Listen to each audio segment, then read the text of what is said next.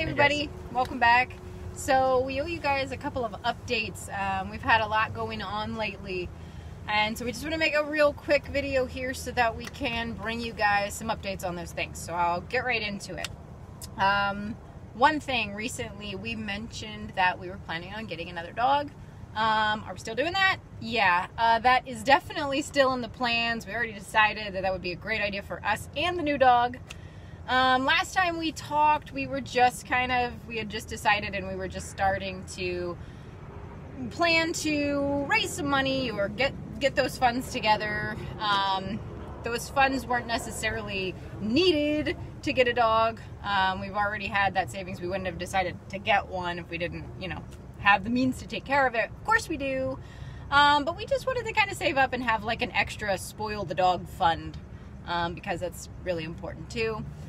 So, we just, emergencies and also just spoiling them. We like to get them fresh meat and cook them awesome meals and whatever they need, and get them a backpack so they can go hiking with us. So just little things like that. So yeah, that's definitely in the plans. I mean, that's something that I love, and it makes life awesome. I love having a dog, and being able to have one in our life will be really awesome for it. So still in the plans.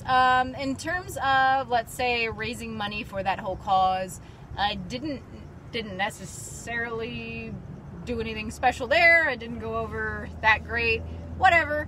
So in the meantime, I actually have been working on some stuff, and I got another gig that I can do online. So I got some more online work to do, which is good. That's the good news.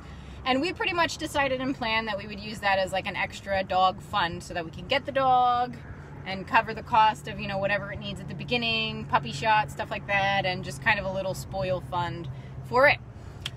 So that's great. But then, of course, we didn't really anticipate the truck stuff coming up, so that's how life goes, I guess. But, yeah, so the truck thing is still ongoing. We'll talk about that in a second. We don't know that it's really going to be bad or good. We're not sure yet. But it's going to probably cost us some money, and it will eat into my funds that I was going to make on this online gig. Hopefully it won't deplete it. But whatever. We'll figure it out. That's kind of what's going on there. So that will be something coming down the line in the future.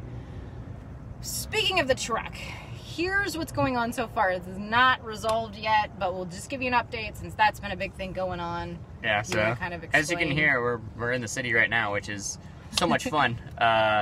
So we drove in today, and we've been calling dealerships trying to get in, and pretty much all of them are like weeks out. So well, yeah, we tried really, what was it, like a week ago? Yeah, we couldn't get in for a couple weeks, so we ended up finally getting in today to like a little kind of mom and pop's one, and they finally got to look at it at least. And of course, on the way here, the StabiliTrak light went off. Yeah, so we're like, oh, perfect. So it drove fine and no issues at all. And so anyways, we got there and they looked at it, and he found that the rear right sensor was kind of bad. So, and it was leaking oil or something like that on the brakes. So he's like, they figured there was something wrong with it. So he took the sensor out, and there was actually a piece of metal that broke off of something and is sitting in there kind of messing with it. So it's something in the rear differential, which is obviously a very important part of the truck. So now we have to pretty much take it to a Chevy dealership and then see, well, they have to take the differential apart and see if something's like falling apart or something. Yeah, the guy made it sound like our rear differential is like falling apart, which is super... I don't know. I mean, that kind of scared me because we've been driving around on it. We already didn't want to drive around on it because, like we said before, the brakes locked up on us while we were driving. So, yeah, it should be covered under warranty. So as long as it's covered under warranty, then we'll be good. But otherwise, it's supposed to be a really expensive fix if it's something actually wrong with the differential. So. Yeah. Sounds like it doesn't happen very much, but we got the lucky lottery ticket. So yeah, we think it's supposed to be covered under warranty, but of course the guy that we talked to sort of did this dance with us about like, well, maybe it will be, maybe it won't. So we'll see about that. I'll definitely have some fighting words on that because it should be.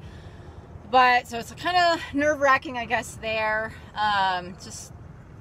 we'll get through it, but it sounds like just a pain in the butt for now. And Yes, it has us stuck in the city, which I hate. And we are like mid-Arizona, around the Phoenix area. And if anyone else is down there, you know, it's been like near 100 degrees for the last 2 days. Today it was getting up close to 100. Yeah, I think it read 95. So 95 degrees is hot, and neither us nor the dogs like being in a hot city. So super windy, which has been now it's windy. The two worst weather conditions that we don't like. Yeah, in the pop-up camper. We've dealt with some wind and made it through. So the good news is the camper seems to deal with the wind okay. But we are and we're supposed to get some pretty hefty winds tonight, I guess. So we'll see what happens. And yeah, one of the locals said we might be in a haboob warning, so that might be coming through. So, and tomorrow's supposed to be windy all day long. Yeah, I think their haboobs usually happen later in the season, but that individual seemed to think that these were exactly like those conditions that they usually get. We'll see. Don't know. Whatever. We're just ready to get out of Hot City. I know that. Now, the temperatures are supposed to chill out, I think, starting tomorrow, but the wind's not windy tomorrow, too. Yeah. We'll be at the dealership all day, probably, because obviously this is our home. The only bad side, I guess, about living in your vehicle is when you take your vehicle in, what else do you do? Yeah. Which, for us, means hanging out all day at the dealerships. So maybe we can get some stuff uploaded to you guys. So in terms of anything else that's going on in terms of the channel here, we will still get some content out as we can, guys. We actually have a lot of projects and ideas that we've been conjuring up, all kinds of stuff. It's just a matter of getting to it. We might be maybe a little behind, but maybe not. Maybe tomorrow we'll get some stuff up. I don't know. We'll be working on it as we can. I've been throwing together, I've been trying to film when I do different cooking at camp. And so we've got like a couple of recipes that we do at camp. You guys might like that. Just some tips on like budget or things that make sense when you're on the road or camping or whatever. A lot of cool meals there, kind of our go-tos. So some stuff around like food at camp and stuff like that.